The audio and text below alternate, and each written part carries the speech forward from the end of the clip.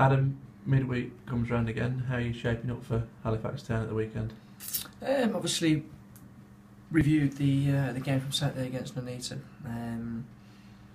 Still disappointed with the outcome. I think first 30 minutes of the game we were very good, created a number of opportunities, but we've got to take them chances, and at the minute we're not taking our chances and giving away sloppy goals. And I think that the biggest thing that we're picking out is individual errors at the minute.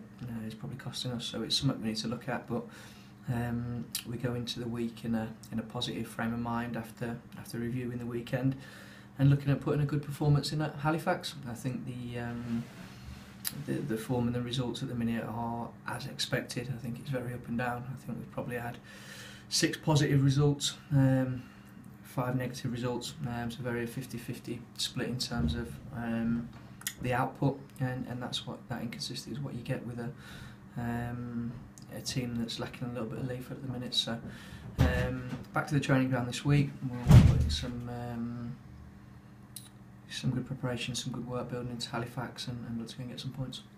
How difficult is it taking over mid-season, because you obviously have to try and lift the spirits of the ones that are here and try and improve results and take what's available of players from elsewhere and try and find that blend? Is that the challenge that you faced?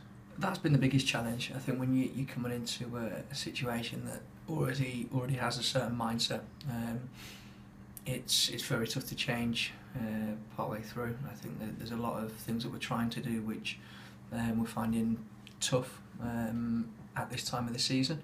And then obviously the players that you do get at that point of the season, they're either not playing at the previous club, haven't been playing and trying to get match fitness, or you're taking them from different levels. And I think that's what we've found. I think we've got probably 3 or 4 of our bigger players that are catching up in terms of fitness and game time, and they're having to probably worry about themselves a little bit more than probably being as effective to the group as they would be if they were 100% fit. So it's very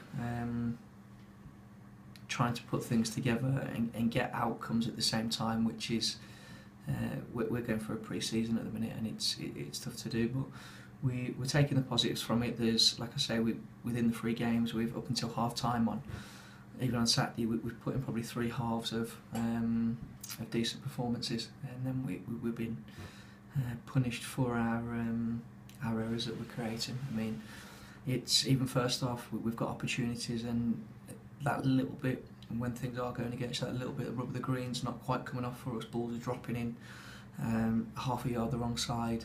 We're having efforts cleared off the line.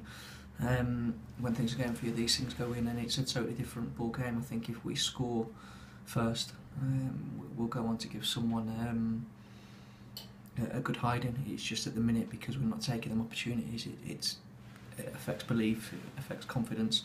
But we're asking for men at the minute. We're asking for big characters to stand forward and to go and prove how good they are as individuals and as a team.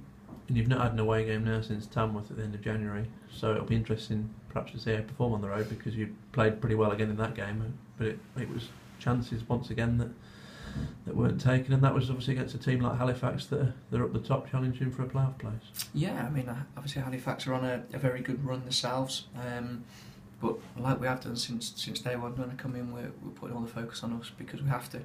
I think it's a case of going back to basics. I think we need to get back to the structural organisation that we've shown a few weeks ago that was getting us results. But as much as the result was disappointing on Saturday, we take the positives from it and the plus points from it. I think if we can put all our plus points together that we've shown over the last few weeks, and we can cut out the individual errors, it makes us a competitive team.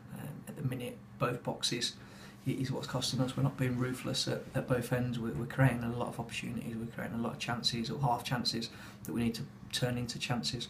And then at the other end, we've shown a little bit of naivety in terms of our decision making. I think if we can start producing 7 out of 10 all around the pitch in terms of everything, we've got quality in there that can make us a good team. So we need to iron out the mistakes, and at the other end we need to be a little bit more ruthless in our attacking approach.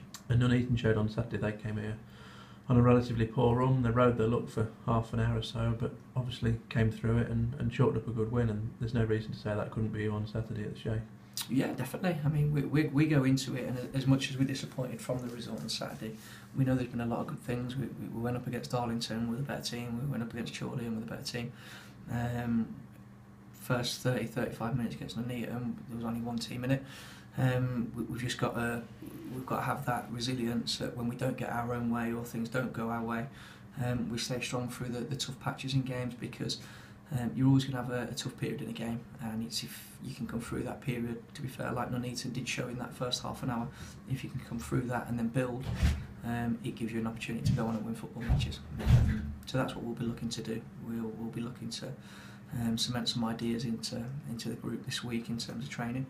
But for me, it's about the players believing what they can achieve and how they can perform, because they've shown it. They've shown periods that they can be a good team and they can be effective as individuals. And once we get that consistency in that, take away the individual errors, and there's a number of ways to do that, it gets us back on track. And like I say, I think the overall picture is one of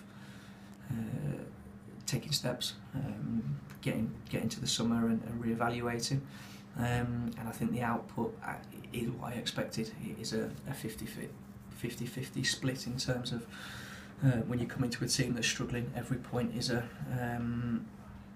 massive bonus, and I think 4 wins, 2 draws, 5 losses. It sums up where the club and the team is at the minute. So we need to rectify that in terms of the positive outcomes, and we'll be working hard to do that. They're going to be slightly hampered by injuries this week, though, because obviously you've got 6 or 7 out anyway, and now Jay and 1 or 2 others are struggling. 9.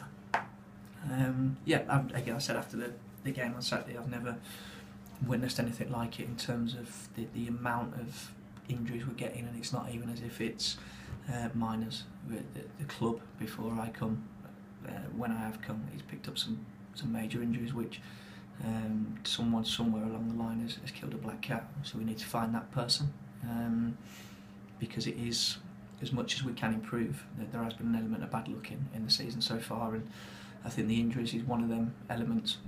We lost another couple on Saturday, which hampered us in the game on Saturday, because the 2 lads we lost were influential players for us, and then after the game we've had another one that is going to be touch and go for Saturday. So we'll regroup, we'll go again, and we'll work as hard as we can to get something Saturday.